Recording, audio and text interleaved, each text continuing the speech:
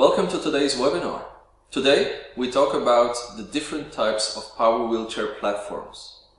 There are three types: front, mid and rear wheel driven platforms, and they all have their own specifications.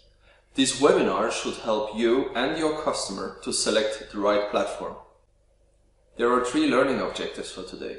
The first one is to recognize and to distinguish the three different power wheelchair platforms. You'll also learn about the decision criteria that are necessary when selecting the right platform. And you'll also be able to identify the benefits of each and every platform. We start with a historical perspective of power wheelchairs. In the mid-50s, due to an increased demand after the Second World War for independent mobility, Everest and Jennings were the first ones to mass produce a power wheelchair.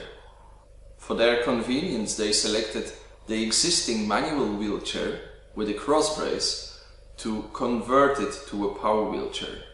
So it became obvious to have a rear-wheel driven platform.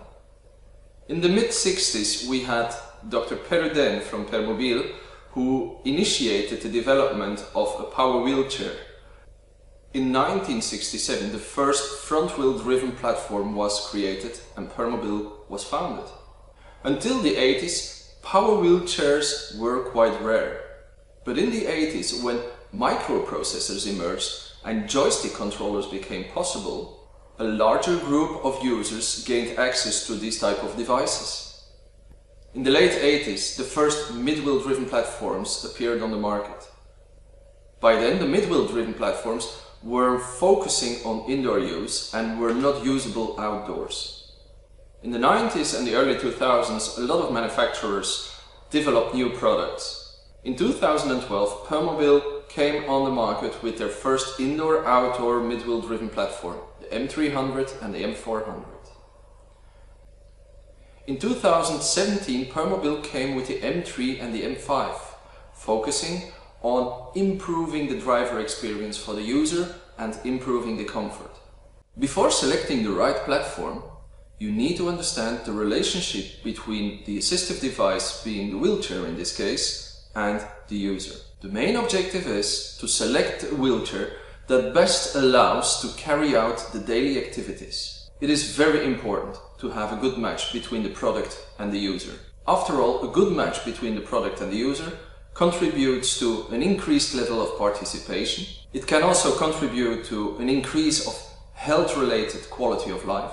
And you can avoid substantial financial costs related to wheelchair abandonment or when a user stops using his wheelchair. It is also important to know that in research, the wheelchair is reported as the most limiting factor, followed by the physical impairment and the environment. The wheelchair is the most important mobility device for the user, but it's also the one that is mostly associated with the barriers. Users are identifying their wheelchair as more limiting than their physical impairment or their environment. They see inadequate technology as their limiting factor, preventing them from doing more. When selecting a power wheelchair, users use their own decision criteria, but mostly you can separate them in 6 distinct groups. The first group is indoor usage and the maneuverability and accessibility indoors. Overall length and drive wheel positioning will determine the turning radius and targeting capabilities. The second criterion is outdoor usage. How does it behave when driving on different surfaces or at high speeds? Or how does it climb obstacles? The third criterion is the positioning of the seat. The position of the seat on the wheelchair base will determine the caster clearance and will determine where the center of gravity is located.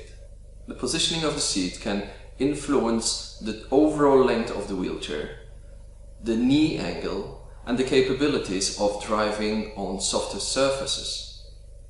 The fourth criterion is the comfort and how the wheelchair base can actually dampen shocks and reduce vibrations to contribute to a better comfort for the users. Stability is important for every user. but the different wheelchair platforms will behave differently when driving uphill or downhill. The last one, but a very important one for the user, is the intuitivity or the ease of use. Intuitivity is related to how many judging skills you need to experience a flawless ride with your wheelchair. With a front-wheel drive platform, users will experience indoors high accessibility due to a short turning radius and best targeting capabilities. Outdoors, this type of platform shows excellent obstacle climbing capabilities. It provides a good driving experience on different types of surfaces. At higher speeds, the front-wheel driven wheelchairs need electronic compensation to remain stable. Nowadays, the most of the front-wheel driven power wheelchairs are equipped with an ESP unit. The positioning of the user on a front wheel base is ideal, and it allows for the user to have a knee angle of 90 degrees, which is important for accessibility reasons. Due to this short knee angle, it offers a very good functional approach to objects. Users experience a high level of comfort with front-wheel driven platforms. The center of gravity is located in between the drive wheels, which allows for optimal reduction of shocks and vibration by the suspension system. To the backwards direction, this platform is very stable. To the frontwards direction, this platform can experience stability issues, which can be solved by little anti-tipper wheels, preventing the users from tilting with the wheelchair when driving down on an incline, for example. The intuitivity of the front-wheel driven platform is considered as being very high. The mechanical rotation axis of the wheelchair is located very close to the anatomical rotation axis. Users using a mid-wheel driven platform will experience indoors also very high accessibility. The mid-wheel driven platform has the shortest turning radius and shows also very good targeting characteristics. Outdoors, the mid-wheel driven platform offers a stable driving experience at high speeds. On the other hand, driving over different types of surfaces and obstacle climbing can be experienced as more difficult. The positioning of the user on this base is good. It also offers the possibility to have a 90-degree leg rest angle, which offers the possibility for a close frontal approach. Comfort, especially driving outdoors, is the challenging part for this base. First of all, there are 6 wheels, which are points of contact to transmit shocks and vibrations to the rest of the power wheelchair and the user. The suspension system and the possibility to have air-filled tires has shown to be critical to increase comfort characteristics for the user. At the same time, at the stability level, this platform performs really well in the backwards and the frontwards direction. At the intuitivity level, this wheelchair is being perceived as the best option. The mechanical rotation axis of the wheelchair is located in exactly the same location as the anatomical rotation axis. The last platform to discuss is the rear-wheel driven platform. This platform is known to have a large turning radius, which makes it less convenient for indoor use. The lack of targeting capabilities of this platform makes it also less usable indoors. When using this platform outdoors, users frequently experience difficulties climbing obstacles. Driving on different types of surfaces, especially soft surfaces, is difficult, and the power wheelchair has the tendency of plowing with the caster wheels into the soft surface. On the other hand, this power platform provides excellent handling at high speeds. The positioning of the user is less ideal on this platform.